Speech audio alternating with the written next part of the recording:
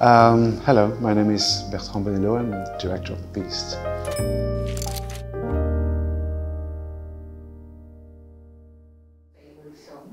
My favorite film? Yeah. It depends on the day. It changes every day. Okay, The Sunrise by Murnau. It's a film made in the 20s. It's more modern than most of the films I see today. It's visually incredible, beautiful love story, heartbreaking, but visually it's incredible. Pickpocket, Robert Bresson. Robert Bresson. End of the 50s. I think the last scene is one of the most heartbreaking I've ever seen. And in one sentence, you just rewind the film and see it in another way. Mm-hmm. Not very original, but it comes from my childhood. I would say The Godfather. It's not about the mafia, it's about family. And I feel very connected, as I'm from Italian family. I feel very close from the film. But you know, Godfather has three. 1, 2, 3. Yeah, for me it's one film. Oh, for you. Yeah, if you want me to pick one up, it's the two. Oh, yeah. I'm gonna pick up an Asian film.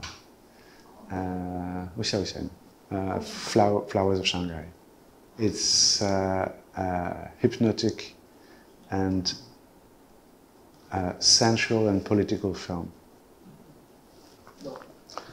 Yeah, I think Harry James is one of my favorite authors. He's one of the biggest searcher in the soul tournaments. And at one moment, I really wanted to do a melodrama. And the melodrama drove me back to this novel, which is on my desk for ages, because this particular novel, which is a late novel in his career, is one of the most heartbreaking and beautiful and awful novel, and it is the essence of melodrama. So I went back to the novel. I just took like the argument, and in the novel it takes place in a few years, and I made it over 120 years. I wanted to go further, you know, to extend it and to have more. Yes, to have more time in a way.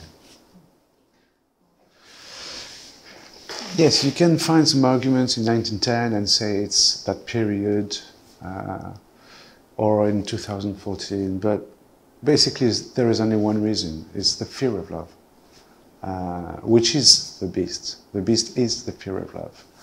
And when the character of Gabriel, played by Léa Seydoux, understands that, in 2044, it's too late. That's why it is a melodrama. I mean, in a melodrama, you have two people, everyone knows they should be in love and together. The audience knows it, but they do not know it.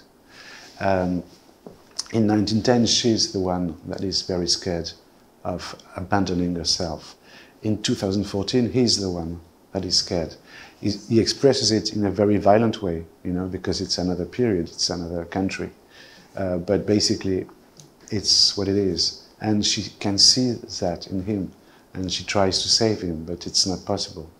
And in 2044, which is the present of the film in a way, because it's where they live, and now they go back in past. But as I said, when she understands, it's too late, because it's done all the process that cleans from emotions.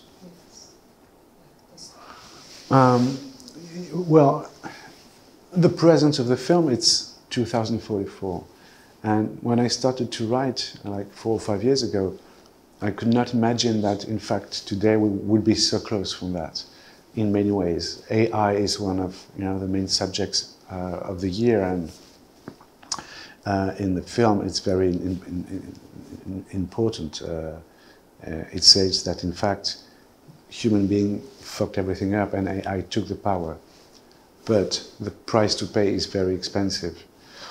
So maybe I should have set up not in 2044 but 2027, because I think we're very close from that.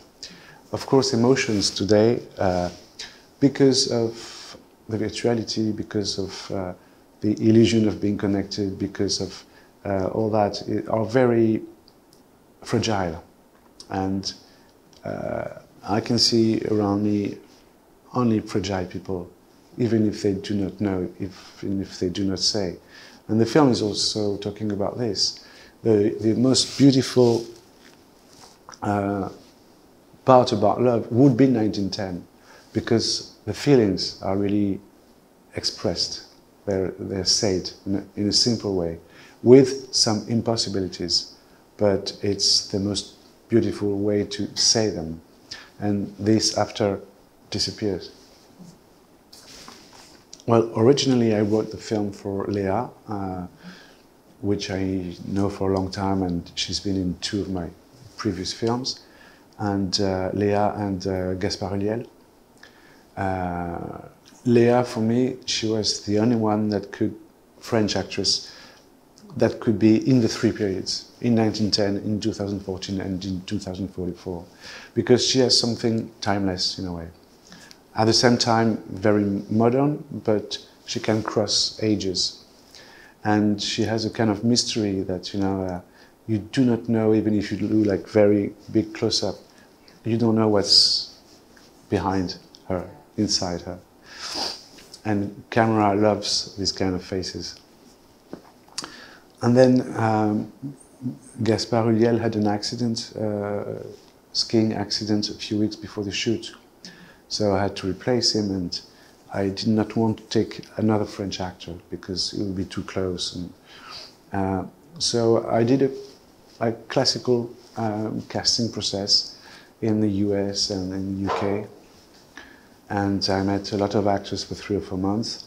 And at the end, the last one I met was George. I went to London and I met him. And after a couple of minutes, I mean, the test he was doing was so good as an acting, but I could feel the human quality also.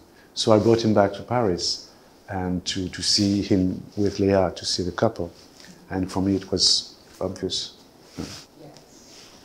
Even if you make a film that takes place in 1910, you want it to ring a bell today. You're always obsessed by being connected with the contemporary questions and atmosphere and feelings and problems, even if you have like weird paths to get to it. I was talking about the AI. It's 5 years ago, no one was talking about that, and I think it's important that artists have this kind of feeling that, of things that are going to happen or are happening. And this goes through any kind of stories, but it has to ring a bell with today. Well, it's been a pleasure. I hope you enjoyed it, and I just wanted to say goodbye and see you soon.